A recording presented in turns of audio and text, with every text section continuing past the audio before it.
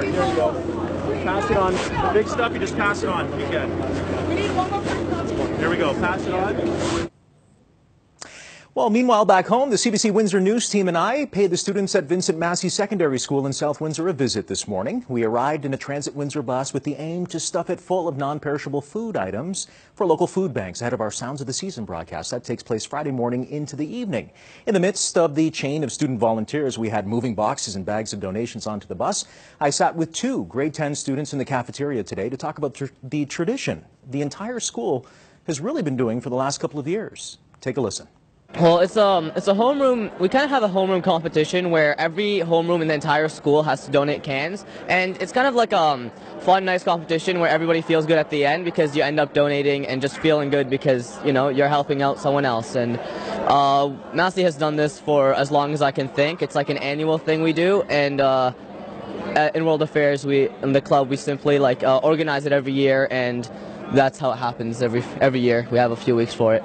So, Anamita, is it like a competition between the different grades, the different homerooms? You guys got a lot of canned goods. Well, yeah, we do a little bit of a competition. We do like a junior and then a senior division. So there's out of the junior classes, like the top two, and then the senior classes, like everyone's trying to just really raise cans for a good cause.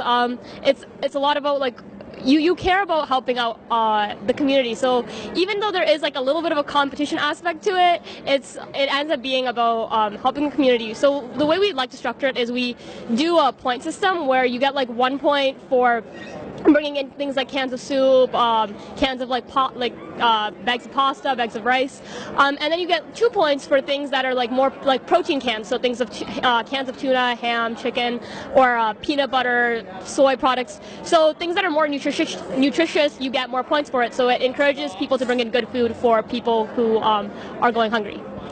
After we loaded the Transit Windsor bus with food, we took it over to the Unemployed Help Center. The staff at the center were grateful for the donations, and they believe this will be an excellent start to our Sounds of the Season broadcast. Now, Windsor Morning with Tony Doucette kicks it off at Drouillard Place, and I'll be at the Unemployed Help Center tomorrow with CBC Windsor News at 6. You can join us live for the newscast on location from 5:30 until 6:30 tomorrow night.